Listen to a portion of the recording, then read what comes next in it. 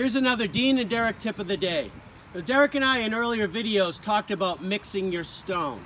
We just finished this thin veneer wall here outside in our display, and we did mix two different types of stone. We mixed Liberty Hill Ashlar and Ledge and Byram Black Ashlar and Ledge.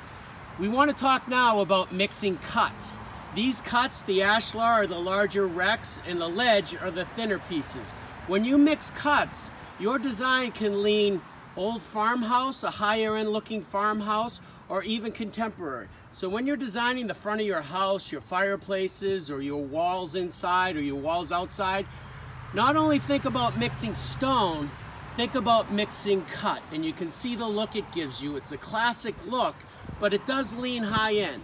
It's just another little design tip, so when you come in and look for stone, think about mixing it, think about mixing the cuts, and you'll get a look that you can't imagine.